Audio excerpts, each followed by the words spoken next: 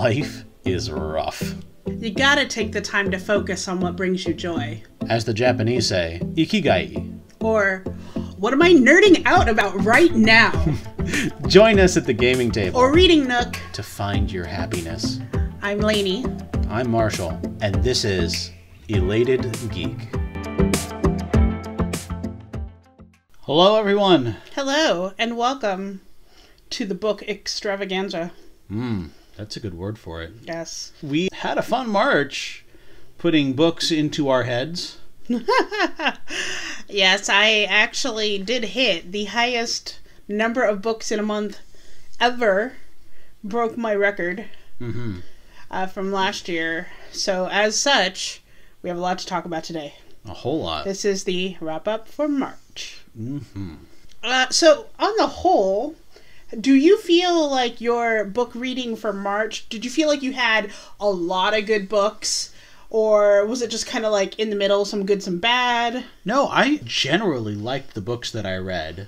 I had a lot of 5 stars this month and a good number of 4 stars, but I also had a 2-star, which is not very common for me. I'm a positive guy. Yeah, we tend to both go 3-star and above. We don't do a lot of under, unless we've totally DNF'd the book. And I was telling my husband about how much I had read, and I said, well, there's a couple reasons. Number 1, I'm stressed out. Number 2, I have no social life.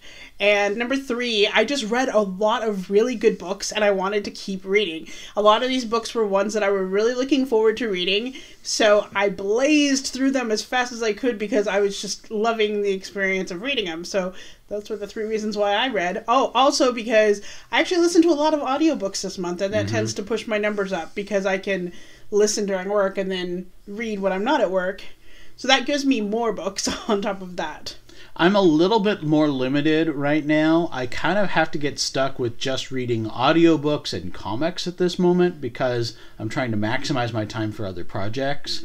But yeah, I still got more books read this month than last month and even more than the month before. So the most this year. So you're kind of growing in the amount of books you read a month, right? I try. I always try to grow. Otherwise, we stagnate and we just sit there like a fat lump. So I think what we're going to do is tell you about our stats and then dive into the books that we want to talk about. Most of these books are going to be, 4-star and above, and maybe a couple under that, but not a lot of the ones under that. Just ones we think you might be interested in learning more about. Yes. Let's start with the stats. Okay. So for my star ratings, I have 7 5-star books. Yeah, like I said, it was a good month. Wow. 2 4-star books, 2 3-star books, and 1 2-star book. With a total of how many books? Total of 12. Total of 12. So this month I did a little differently where I had a lot of and a half stars.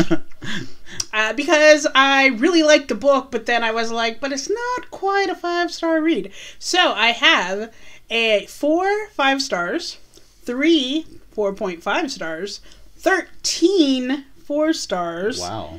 2 3.5 stars, 2 3 stars, and 1 2.5 stars, for a total of 25 books this month. I DNF'd 13. So if you're counting, yes, that is 38 attempted books. That's crazy, guys. But if it wasn't catching my interest like the ones I was reading and liking, I was like, done. I'm done. I'm going to bring up, you totally could adjust your system here. Since you have so many and a halves, you could just lower your expectations and make it so that they're all using 1 to 5, and it would still fit. I really could, but I did not. Okay. As far as how I'm taking in my books this month, right. Like I said, we're kind of doing a lot more audiobooks and comics. So you're going to see I did 6 audiobooks. Then I did 3 ebooks, and these were mostly because they just kind of had to fall on my lap. I needed to do some reviewing of them.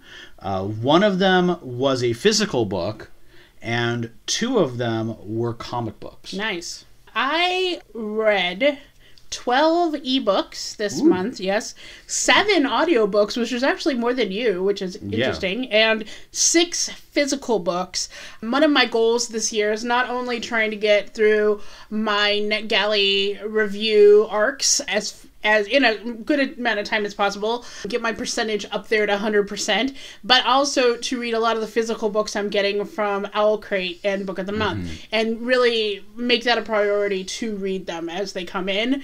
So that's one of the reasons why my physical book is starting to grow a little bit, but also I'm reading a lot of ebooks.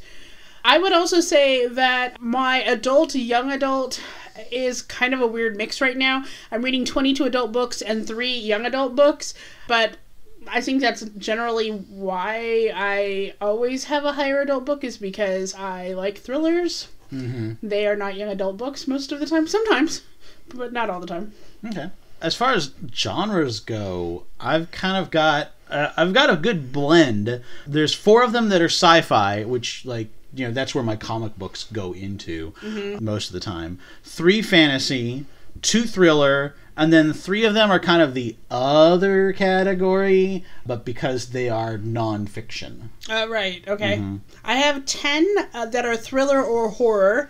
I have 2 fantasy, 8 romance or a contemporary genre, 2 historical fiction, and 3 nonfiction books. Now, nonfiction to me also means cookbook. Yeah. Which I did read 2 of those this month, so that's kind of... It's a fudge, but it's not a fudge because, I mean, it's a legit book. It just doesn't take me as long to read cookbooks as it does other books. Because of the number of these, like, cookbooks, that was one of the things I was also involved in my physical book reading and stuff like that. I'm starting to wonder if I should break up my other category to take nonfiction in a separate category, because that's something that I oftentimes will have to do readings for. Right. But that means I'm going to have to go through and really rebuild a lot of my book of stats here. Right. How many pages did you read this month? 4,227. And what is your total to date this year? It ends up being 10,400 something or other. Just a little bit under what I needed to reach level 17. Oh, gotcha. So my total pages this month was 9,071. And the reason why both of ours are pretty high is because we read one book that was over 700 pages, or listened to a book that was over 700 pages. My total to date pages is 19,905, which gives me a level 20. My total books this year so far, which I am also tracking through my planner and Goodreads, is 55. Now, I do have my Goodreads challenge for the year is at 104, so that's conceivably if I was going to read 2 books a month. And here we are at the end of the 3rd month. I am halfway through my goal. So that tells you how above my goal. Last year, I did twice as much as my Goodreads challenge of 104. So I'm expecting to hit that again this year, at least. We are probably going to talk at the end of the podcast about our books that we are much looking forward to from April that we're going to read. But for now, let's talk about the ones we read and liked, or maybe didn't like, in the month of March. Well, let's start on a positive note. Well, I actually read, in my 4-star category, I read 2 really good thrillers. Both of them I actually listened to on audiobook. One I got from NetGalley and one I got from Libro. I'm an influencer for Libro as well. So I get free audiobooks from them, but I do also subscribe to their monthly listening plan. So I purchase books, so it's not that I'm just getting everything free, but I do get a lot of the free ones, and they are new releases or upcoming releases, and I believe Good Sister was one of those. So I read The Good Sister by Sally Hepworth. I did not know anything about this, and I had it in my cart, and I was like, well, it's a thriller, I might as well read it, and, you know, it's my kind of book, I might be surprised. And I was. It is, if you read the plot synopsis, it is the story of twins. One of them is, she's got sensory issues, so she can't be around a lot of, like, lights or loud sounds, or she can't take it. She works at a library, which is cool for her. So she's very, into researching. She's very smart. Her other twin has pretty much been taking care of her all her life. And this story is told back and forth between the first person of the sensory impaired twin, and the journal of the other twin.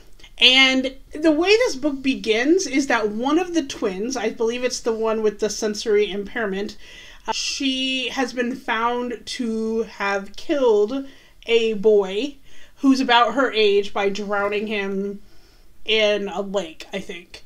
So the biggest thing that you're trying to figure out in this whole thing, this whole story, is did she do it? And why did she do it, if she did do it? But there's also some other storylines woven in around the way. What I really liked about this book was how she was portrayed. I don't think I've seen a lot of main characters that have this kind of, disability. And I was really excited to see how functioning she was and how she was made to be this person that was like just really positive and open and loving to people, even though she couldn't really touch people because she didn't like to be touched because of her condition. And I thought that was it was so great. I really loved the way it was portrayed, and I really liked the ending. I thought the ending was pretty fun and interesting. Okay. The other audiobook that I was going to talk about is called The Drowning Kind.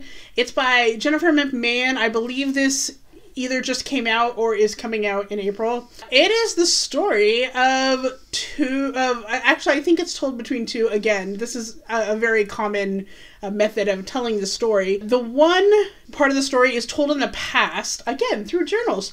But it's told about a woman who desperately wants a child, and she and her husband go to this resort with a hot springs, and they are supposed to bathe in the water, and it's supposed to give them, health and vitality.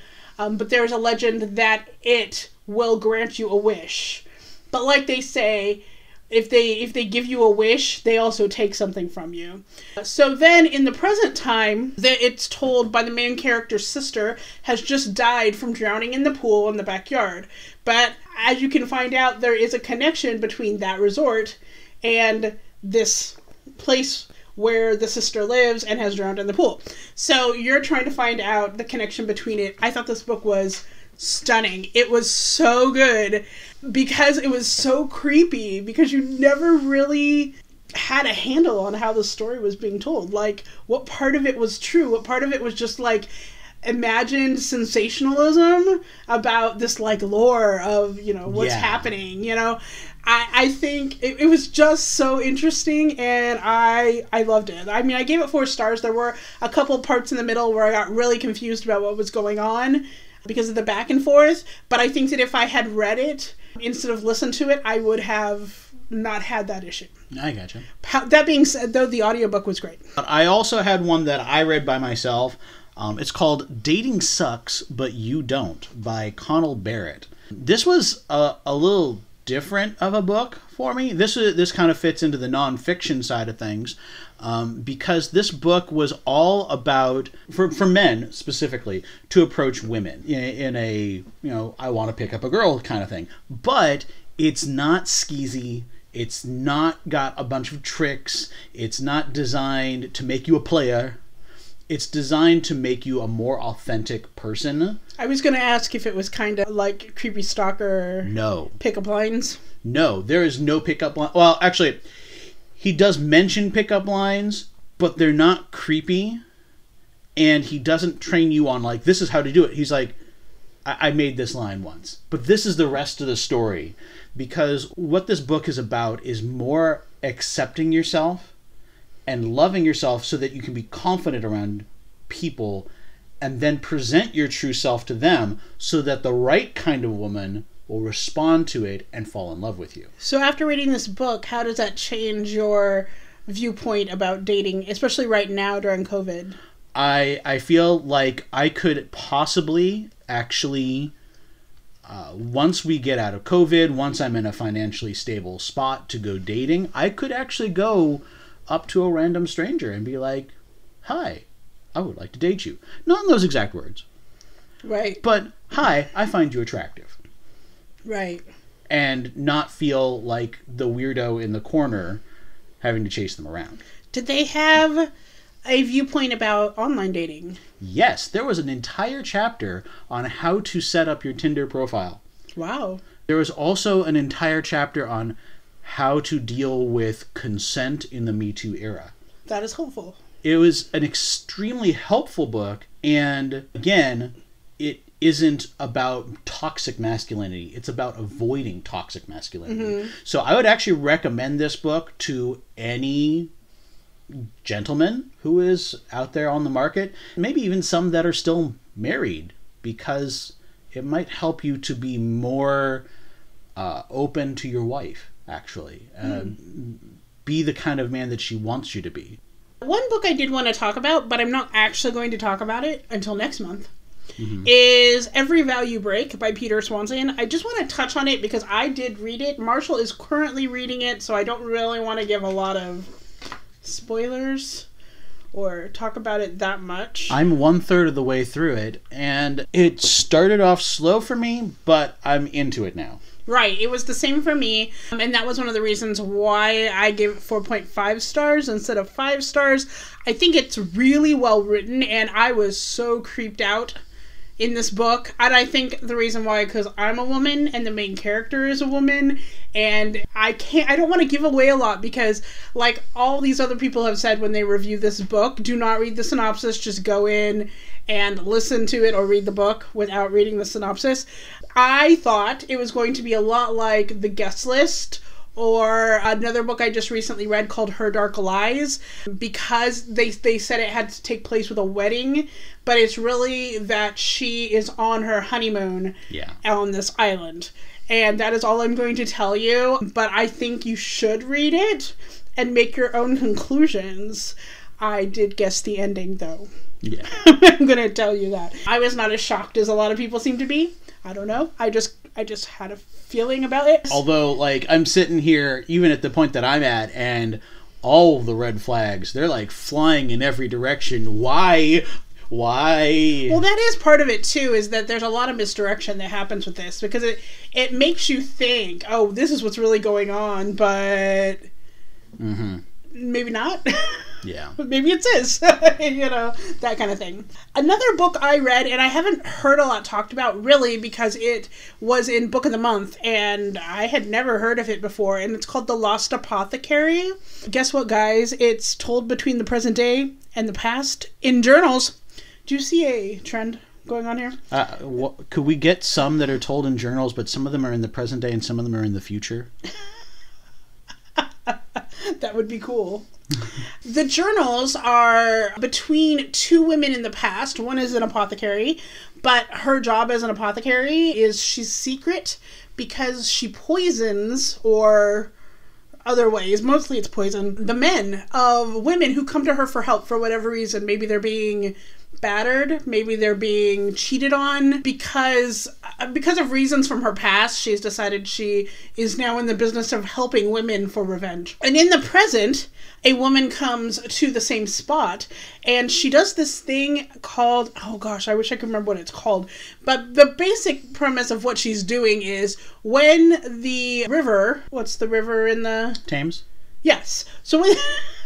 I haven't even read this book. I know more about it. Seriously. So when the river goes low tide, people go down into the riverbed and they search for items in the riverbed. One of the traditions in the area is that men would go to the river with their intended to propose.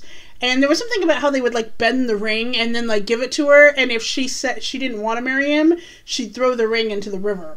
So a lot of times these people would be, it's not spelunking, but it's kind of like that. I can't remember the name.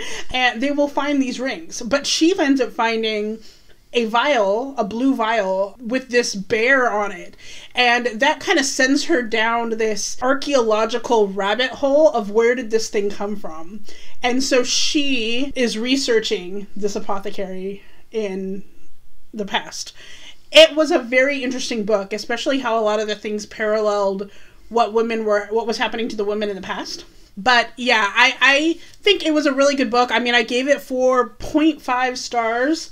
I don't think it's Marshall's kind of book, though. I enjoy history a little bit more than I think some people think I do, but if it's not really like exciting story, it might slow me down. Like I might have a difficult time finishing it. Yeah. Then there's 2 books that we both read. Right. One of them is The Midnight Library. Oh, yes. By Matt Haig. And this is the story of a woman who has had a lot of things go wrong in her life and decides that she no longer wants to be in her life. And in the moments that she is struggling in her suicide attempt, she finds herself at a library. And in this library is all the possible choices that she could have made and how her life would be at that same moment in her life had she made those other choices. Right. Mm-hmm. This was a really great psychological book. Mm-hmm. This is not a story that is all about thrilling twists. No. It is all about self-discovery and forgiving yourself. And connecting with something. Yes. I think what I have heard, I have not heard one person say they do not like this book who has read it. Mm-hmm. I was a little hesitant to pick it up because there's a certain part of me that gets really stubborn about overhyped things. And I'm like, no, I'm not going to do it. And then I do it and I'm like, dang it, it's good. That's kind of how it was for me for this. Mm-hmm. And I felt like the book was just so well done at connecting to you through the character and her decisions. And it really made you want to root for her to find the happiness that she was looking for, to make her life better. And you really went on that journey with her to figure out what it was. Mm-hmm. When I first heard about this book from you, the first thing that I was thinking about was this video game series called Persona. Because in every single one of these, there's this series of dungeons called the Midnight Somethings, where you're dealing with people's psychological traumas. And I feel like that was very much what this is all about. It's almost replaying them in a different way so that you can get over all of these regrets and then actually live your life. Right. I really loved how it ended and how she came to accept herself, because it isn't necessarily what you would think. Right, yeah. I don't want to spoil it because it wasn't what I was expecting, and yet it kind of was. Like, you knew that you were going to get to this point somewhere, but you figured something else would happen to it to get her out of this. Right, yeah. I loved that. Yeah, that's what I mean by the journey of it all. Yeah. How does she get to that point? Yeah, it was great. And yeah, you're right. If we talk more about it, we will really give it away, and I don't want to give it away. But the other thing that I thought was really good, and this doesn't really spoil much, is that her experience was real. Mm-hmm. Because she actually gains knowledge from her multiple life experiences that helps somebody else. Right, yeah. When she goes back to her normal life. Mm-hmm. And I thought that was a really cool little twist. Right, yeah. And they do try and actually bring this together with multiverse theory and parapsychology. Mm-hmm. So it's right up my alley. Right. The other book was The Silent Patient by Alex Michalides. Alex Michalides has a book coming out this year called The Maidens, and my preference was I did not know anything about either one of these. The covers of both of them really made me think, oh gosh, this is going to be one of those like really pretentious, boring novels where like you just fall asleep in the $75 words, and I wasn't interested. But then I was listening to Gabby over at Gabby Reads, and she said that this was her favorite thriller of all time. And I'm very close in my reading styles to Gabby. Not always, but mostly close. So I said, you know what, fine, I'm just going to read this book. So I got it on audio from the library, and I read it, and I was floored. I was shocked. I was I was about 45 minutes to an hour away from being done, and I had taken my husband to a doctor's appointment, and I'm sitting in the car in the parking garage, and things start happening, and I'm gasping, freaking out, looking in my rearview mirror because I'm creeped. I'm very creeped. And while I'm in this parking garage, and I came home and I was like, you need to read this book, Marshall. This book is amazing. And I totally agree. This was probably if it wasn't my favorite book of the year so far, it was definitely my favorite book of this month. Mm-hmm, yes. Because this builds up so much tension and connection to the characters through a very slow simmer that isn't boring. It's just this slow simmer of you know something's going on. Where's all these hints? I know that there's hints. Tell me the hints. And then all of a sudden you get towards this spot where you got to, and it's off. It's gone. Like, wait, where is the train? I am just sitting here on the tracks. I don't know what's going on anymore. And it all comes together. It all comes together in just... I don't think we can talk too much about the actual plot, but basically what this is that a woman is blamed for the murder of her husband. He was shot 5 times in the face, and afterwards she refuses to talk. Forever. So they believe that she is now psychotic, and they send her to a place called the Grove. Most of the story is told by her psychiatrist, or psychotherapist, who comes to the Grove immediately afterwards, and... It's also told through her journals. It is also told through her journals. Yet, there is a point, and this doesn't spoil anything, where he gets the journals. So in a way, it could still all be his perspective. Right, yes, true. Yeah. Could be him reading the journals. But because we listened to it on audiobook, it was a woman's voice during the journal, so there's that. I highly recommend the audiobook. I did too. Highly recommend. It is excellent. Yes. Did you listen to the author's interview at the end of the book? I did not. Okay, it's very interesting because this is his first book. He does write, I think he wrote for, movies or TV shows of some kind. So this was an interesting transition, but he does talk at the end of the book about where his inspiration came from and why he wanted to write a book, and it kind of gives a lot of insight into his little twisted mind, I have to say. But I'm very excited for The Maidens. I will definitely be picking that I'm up. interested. Yeah. Yeah, he's got my attention. There are 2 other books that I gave 5 stars that I do want to talk about. The first one is Malibu Rising. It comes out later this year. I believe it comes out around June or July. And it is the new Taylor Jenkins Reid book. And I was so excited that I got an advanced copy from NetGalley. It is the story of a family of surfers. So in the present, it is told over one night. They are surfing. They have their yearly party, end of the summer party, at the oldest daughter's house. And you know that something happens during the party and there's a fire. But if you know anything about California history or California prison, California's always on fire somewhere. And they do talk about that at the beginning, how all the different times that Malibu, which is where they live, is on fire. Yeah. So it's not really a spoiler. Malibu's on fire. And then you also find out about the parents of these children surfers. I say children, but they're in their 20s. And I think one of them's 17. I think the youngest is 17 and the rest are in their 20s. And you find out, I think their dad is a singer, and then you find out about their mom. So you also see what kind of leads them to the life that they are in right now, and what has caused them to be these people. And then it bounces back and forth between the 2 of them.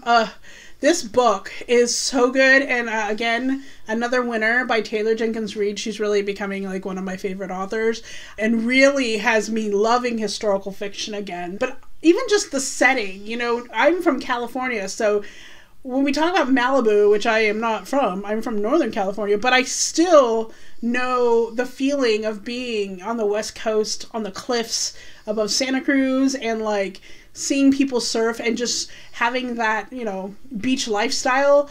Well, when we were in high school, I went to the beach all the time.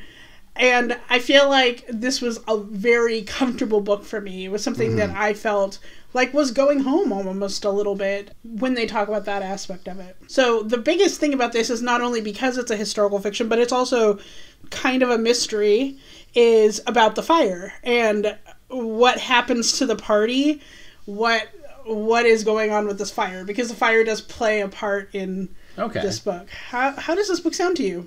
I'm not sure, to be honest. I'm kind of like, I don't know. The historical fiction aspect of it seems kind of interesting, but like, I don't want to just do a book about somebody's crazy party. I've never been a party dude, so parties. Well, yeah, I understand what you mean by that, but it's not all about the party. Like I said, it's back and forth, and I think the party is just where it all comes to a head, really. I think at least some point this year you should try to read one Taylor Jenkins Reid novel. I've read it. I have on my list to do the seven... The Seven Husbands of Evelyn Hugo. Yes. It's probably a good one to start with, I think.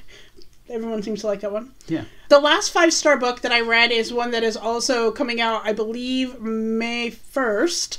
And it is called Local Woman Missing, and it's by Mary Kubica. I was not really sure about requesting this book. I have read a couple Mary Kubica. They didn't really hit me very well, so I was like, all right, I'll give her one more chance. And I actually really enjoyed this book. I don't think it was as good as my other 5-star reads, but it was definitely up there. And it is the story of 2 women who disappear. So first one disappears, and then the second one disappears with her 6-year-old daughter. 11 years later, the 6-year-old daughter comes back. And the story is told in multiple perspectives of not just the second woman who goes missing in the past, the daughter in the past, but also kind of the present, and the son, so he would be the brother of the girl who goes missing, who is 2 years younger than she is, but was left behind, also in the present, and then one of the next door neighbors in the past, and also in the present. It kind of jumps around a lot in the timelines, but not in a confusing way at all. It's really about what happened to the daughter. Why did the women go missing? Did they find them? And then how does the daughter deal with coming back after 11 years and just being shell-shocked because of where she was? It's just really interesting, and the twist at the end, whew, yeah. I actually did not see it coming, which is why I give it a 5. There were parts in the book that were like just a tad bit slow in the middle, but the payoffs are all there and all great. Good. So I recommend, if you like thriller books, you will love this book. I'm pretty sure. I do enjoy thrillers. There is one book though. Yes, there is. We both read this book, and it is not on our 5-star list. It is on my list as a 3-star. Oh, I give it a 2.5. Yeah.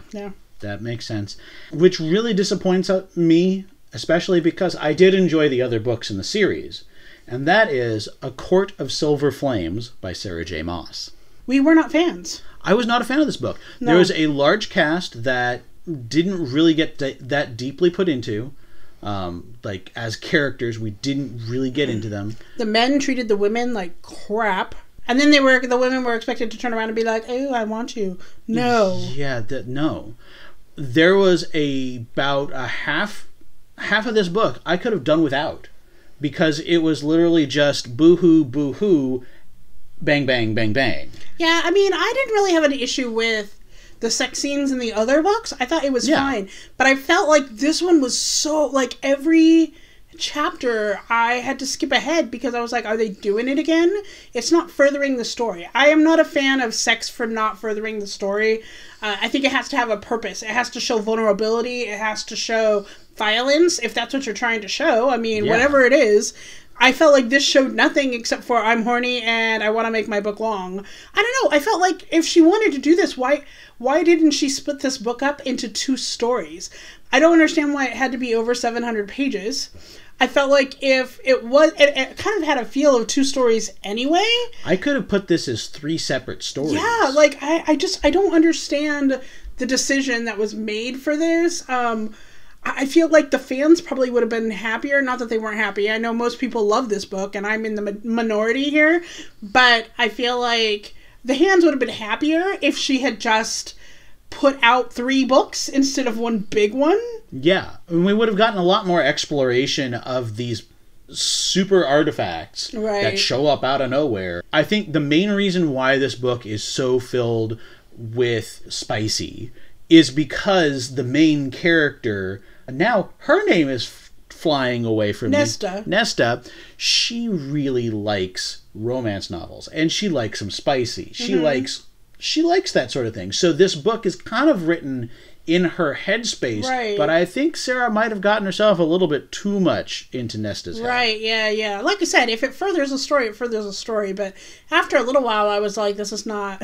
Yeah. I understand. She likes sex. The last half of this book, though, was amazing. Oh, yes. I loved the last half, which is probably where the 0.5 came from. Yeah. I really wished I could have done it harder. And you guys know me, I'm very positive about... I tend to overstar my books a lot. And other people are like, I hated this book. And I'm like, 3 stars. You know? So you guys know how I really feel bad about this. And I do. Yeah. I really wanted to love this book. I was just so disappointed. I had to skip through so much. Yeah. So, as you know, we didn't talk about the full amount of books that we did read this month. I will be posting all the books I read on my Instagram, and you'll be able to see my wrap-up that's coming up this week as well. So you can see all of the books I read, and then the reviews come... You know, at least once a day I post a different book review on my Instagram. Why don't you tell me about the books that you didn't talk about? The books I didn't talk about, I did do both Archenemies and SuperNova by Marissa Meyer. These are the last 2 of the trilogy for Renegades. I really enjoyed them, although the second book is now starting to get kind of blurry in my mind. It is not a Laney thing. She's not really that much into it. No, but I do bored. love superhero stories. Yes. I also did He Started It, which did get a 5-star from me. This was a very good thriller mystery story about kids on a rehash of a childhood road trip. And that's by Samantha Downing. Mm-hmm. I also did Namesake by Adrienne Young. That's the second one of Fable, which had the same kind of issues that I had with the original Fable. Girl on the seas, but I can't connect with anybody but her. Mm-hmm. That sort of thing. The comics that I did were Metal Men, which we do talk about in the last Spinner Rack Kids that we talked about my issues there. I also read Rise of Ultraman, which is a great throwback to old Japanese monster shows. Mm-hmm. I thought it was really good, actually. And Press Here, Reiki for Beginners by Victor Archalera. This is the one that got 2 stars from me, just because I didn't feel like it really gave you a whole lot. Right, okay. Yeah. But Reiki is something that you wanted to learn more about? I'm always interested in that. Reiki, various massage techniques, stuff like that, just because I end up having to use them both on myself and helping other people that are in pain in my life. All right, so let us talk about what we are reading for the month of April that we are excited about. Do you have any that you are thinking of? I do. I'm like we've said, I'm currently going through Every Value Break. I started just yesterday, but also loaded up on my phone, ready to go, is This Present Darkness by Frank E. Peretti. Troy, it's by Stephen Fry, very much like the Mythos book that we already did last year. This is him going through the Troy This is the third one. Yeah, there's a second one that we haven't gotten yet. Called Heroes. Right. Yeah. I also have loaded up Shadow and Bone by Lee Bardugo. I'm going to give this one a shot. I liked Six of Crows. Did not. Yeah, and you also didn't really get too much into Shadow and Bone either. I gave up. I don't know if Lee Bardugo is my thing or what is going on, but I'm very excited for the Netflix series, though, so I will let that be my substitute. And just in case, I also threw in a really fast one, and I don't even know if I'm going to like it or not, but I wanted to throw in a horror, and so that's Carmilla by J. Sheridan Le Fanu. Where did you find that? That was on our Audible. Oh, okay. Yeah. It's probably one of those Audible original ones we got way back when. Yeah. That makes sense. I also have a huge list of comics, but we'll really be getting into that with Spinner Rack Kids, because that's going to be with Corey. Right. So the books that I am really excited about is I'm going to be reading Green Lights by Matthew McConaughey for book club. I feel like listening to it on audiobook is the only way to do this book because all right. Mm-hmm. For book of the month, I got The Hunting Wives by May Cobb and People We Meet on Vacation by Emily Henry, and I'm probably going to read those the minute they hit my door because I was so excited when I found out that those books were in the box because they were on my list of books to purchase since I didn't get approved for ARCs for those. Mm-hmm. I'm also going to read Daisy Jones and the Six by Taylor Jenkins Reid because I haven't read that one yet, so I'm excited to to read another one of those. I think after that I only have one or two that I haven't read, but they're like the lesser ones. I also have All's Well by Mona Awad. It's kind of a really dark version of like All's Well That Ends Well, and I think they put on a production of it, maybe. Mm-hmm. And then I also have The Therapist by B.A. Paris, and I did get an arc for that one as well. I didn't really like B.A. Paris's last, I think it was Behind Closed Doors. Behind Closed Doors was the one I liked. It was the one that came after that. Now I don't remember what it's called. So I'm a hit or miss when it comes to B.A. Paris, so I really hope I like this one, and that's the other one. Other than that, I don't really have anything else planned. It's kind of an as-it-comes type of thing. Okay. Yeah, that is March. That is March, and a preview of April, and... So, thank you for listening to Elated Geek. Follow us on social media for pictures and more info on things we talked about in today's podcast. You can find Laney on @ZaineyLaney or me @OneTrueHazard. You can also find @Elated Geek on our Instagram, and you can also find Elated Geek tweets on Twitter. If you want to go to a website, we have www.elatedgeek.com. Links for these are in the show notes.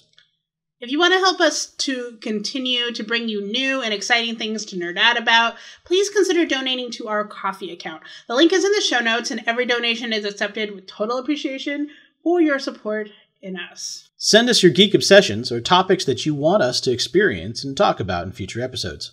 Email us at share@elatedgeek.com. And until next time, geek out. So how you doing on Animal Crossing?